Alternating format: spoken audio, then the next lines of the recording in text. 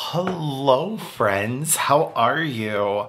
So yesterday I decided to take the day off a little bit just to have some time to rest and relax and have one day off filming, which was awesome because Sunday I do Sunday Sharies over on Instagram where I share some of my favorite things from the week. I do a weekly reminders post, so I do some work over on Instagram on Sundays. If you're not following me there, please do. Also, if you're watching this video, make sure you are still subscribed because YouTube gets weird and has been unsubscribing people. Many of you have reached out. I'm aware of it. I'm making you all aware of it. So go ahead and check that out to see if you are still subscribed. Make sure you keep sharing the channel and all the things because you're the best people ever. I am super excited to jump in today. We are going to do a little bit of a Q&A just to help me get back on track, but also highly requested that we would do another Q&A prior to moving. So I'm just gonna jump into questions. I have screenshot them to keep myself a little bit more organized, and we're just gonna jump in no particular order. So the first one is, I thought Arizona would be your next move. Still an option down the road? Yes. For those who have followed for a really long time, Steven and I absolutely love Arizona. It's one of our favorite places to visit. We love it there. We've actually looked at real estate in Arizona. We love it. I think that is like retirement, but Arizona will always be on our radar and a place that we really, really love. But I think it's more of like our retirement phase versus like where we're at right now in life. Not a question, but I wanted to swing by and say safe travels. I can't wait to see the new place.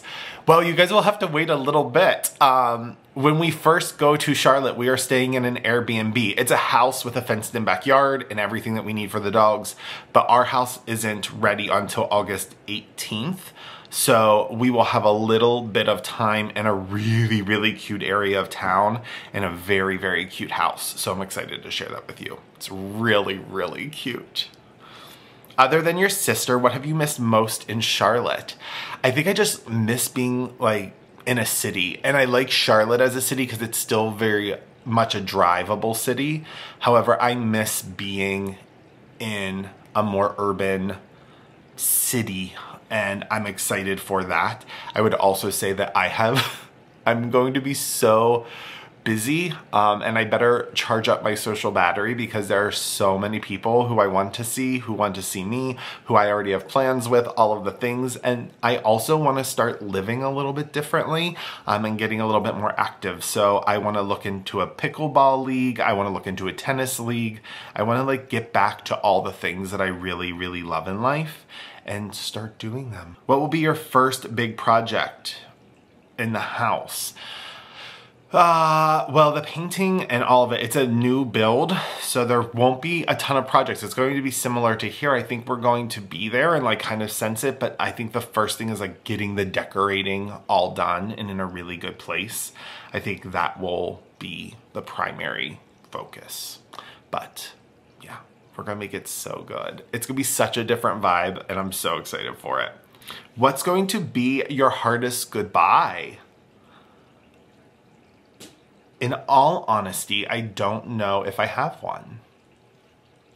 I think this move is very much needed. I think Steven and I are both very, very excited about it. I think his parents obviously are like being away from them is hard, but they're gonna be down there visiting us just like they do with his sisters who live in different areas. So I know they're excited to come down. I feel like anyone that I have a really good relationship with and that we have like a deep connection, I'm going to see them anyway, so it's not a goodbye. I also think it's different nowadays with FaceTime and cell phones and like all the technology and Instagram and social media that we have that like, do you ever really miss someone unless they're family? So I don't think there's a really hard goodbye. I don't. How early did you start decluttering before the move? Whew. Well, Steven and I decided that this was going to be happening, I think in January. We figured the move would be sometime in April, which we have timed it actually completely correct. We kept saying like the first week of April is when it would all happen, and that's exactly when it is. So I think I started decluttering February. I think February, the week after my birthday, which would have been February 9th. So the week of the 12th is when I started really decluttering. I think that first weekend, because we wanted to get the house ready for it to be on market, and we were actually ahead of all of that. Wait, no, that's not correct, because the house went on the market while I was traveling in Atlanta during my birthday week. So probably the last week of January then, or the first weekend in February is when I started. Where are all the boxes you've been packing? So there is a couple locations. My office boxes are still in my office. I've just scooted them into the Jack and Jill. All of our decoration, seasonal stuff is in the basement. I think I showed you guys that in a huge pile, all boxed, all labeled. All of the kitchen stuff that I've packed, house stuff that I've packed is in the garage.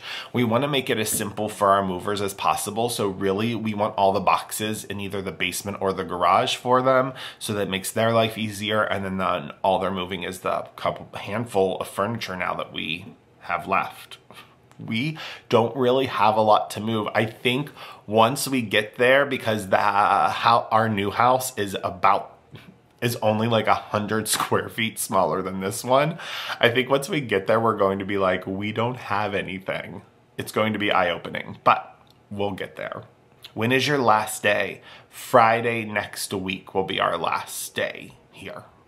So this is our last full week, and then we will be gone by the end of next. What is the first room you want to tackle in the new house when it comes to unpacking? Well, I think I want to unpack the kitchen first, because packing a kitchen and unpacking a kitchen are the two very worst rooms to move and unpack. So I think I want to get just our kitchen organized. Also because Steven will start work pretty quickly, and I want to be able to take care of all the things and make him lunches and dinners and all of that. So that will be like a high priority for me to get the kitchen all settled. But like as far as decorating a space, I would say I'm most excited for our living room, because it's a really fun layout. There are some similarities. I have some plans for wallpaper.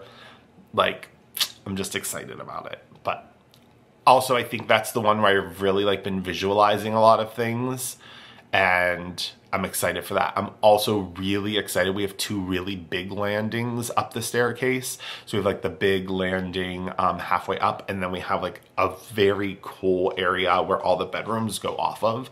And I'm excited of like what I'm going to do with that. I've been like toying with the idea, do I want a console table? Do I want like a bench? Like, I have a couple ideas. I'm excited about that space too. But I have to like be in it to figure out what I want to do. Will your parents live with you and Steven or your sister, or will they have their own place?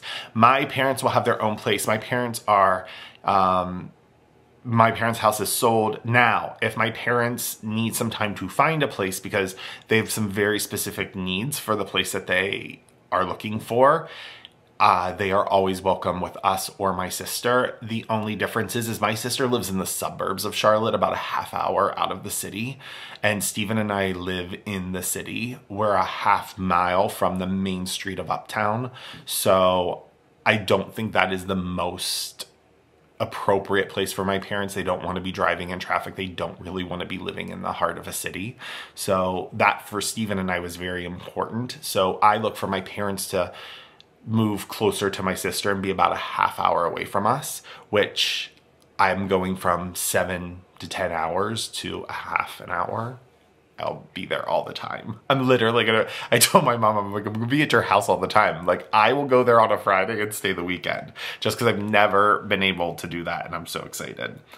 Are you and Steven both driving your cars to Charlotte? How long is the drive? Dogs used to car rides.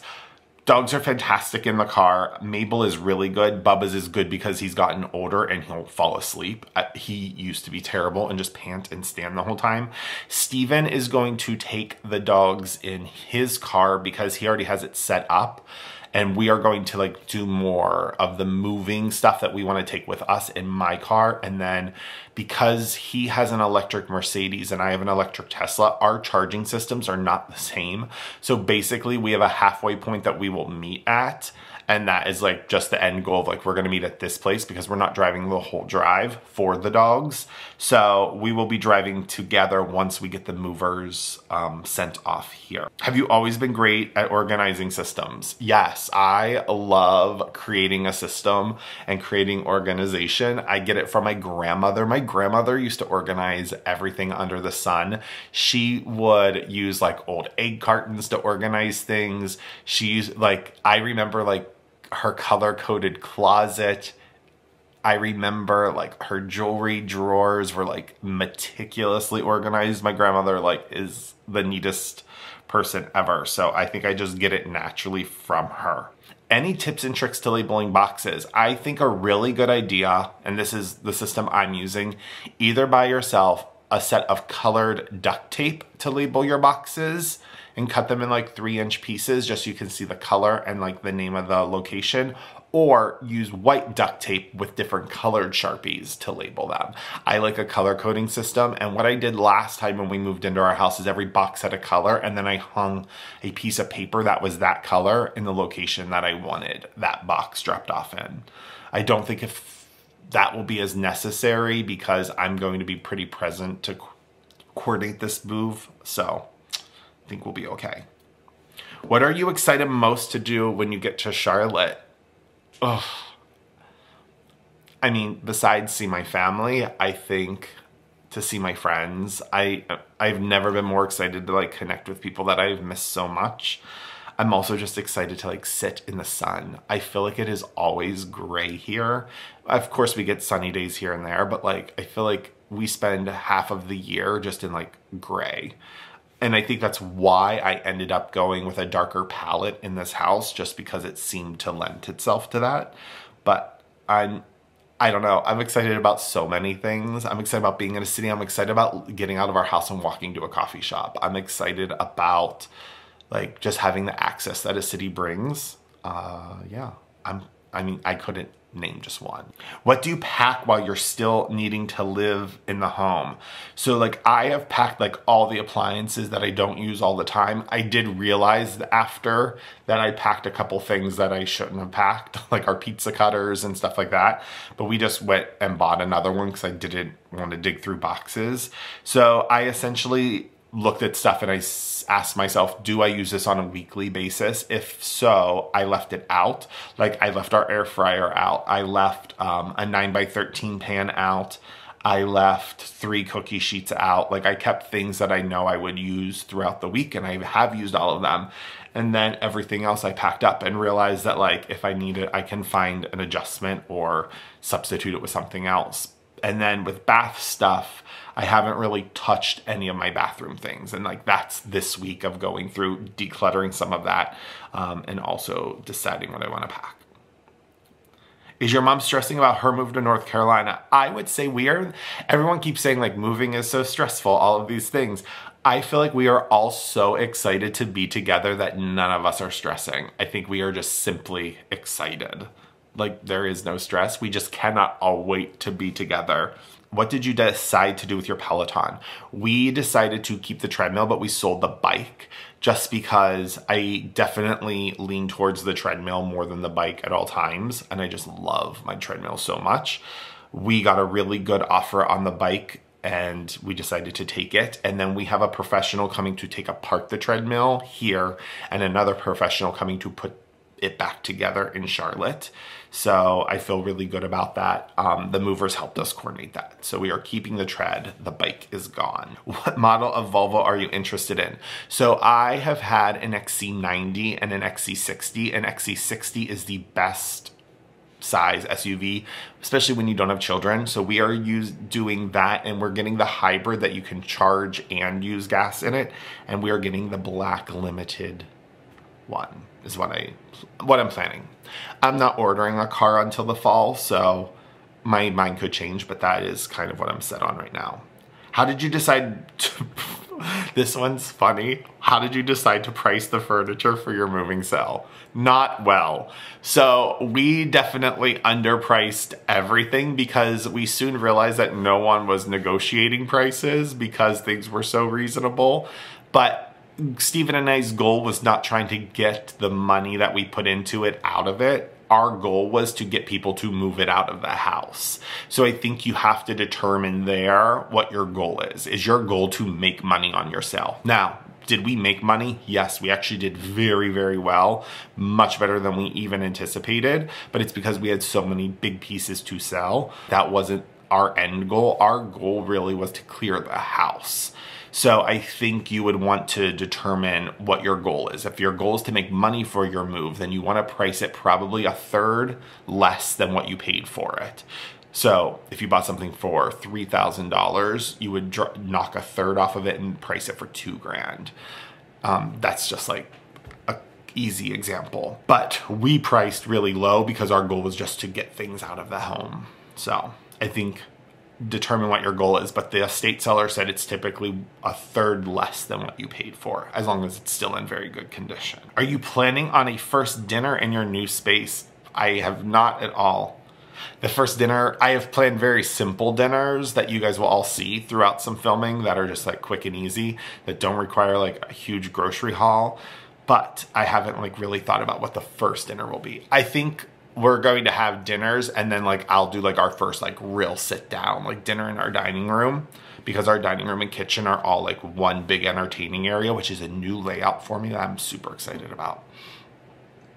Not a question, but you're inspiring. I started thinking about my own life and finding true happiness. I mean, this is the best thing that's ever happened for Stephen and I. We feel so at peace with every decision, the way it timelined out, every aspect of it.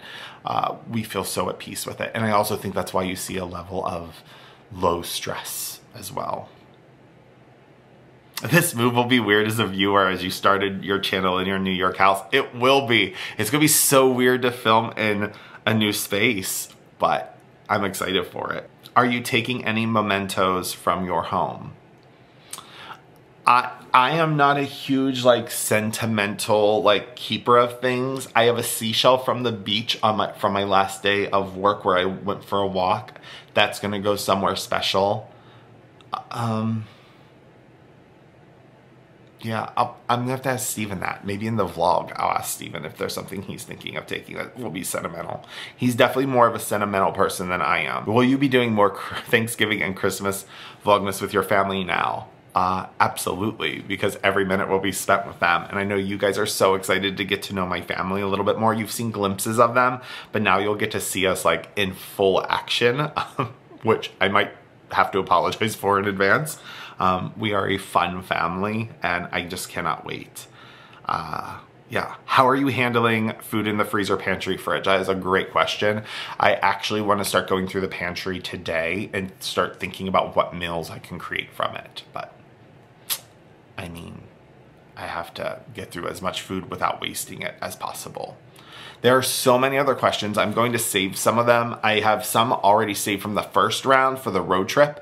I also have a new mount for my camera and I'm going to try that out today in the car to see if it works any better. But I appreciate you all so much for submitting questions, for being so supportive, for being so kind, and being as equally as excited as I am. But take care of yourself, take care of others, be kind, kindness is free.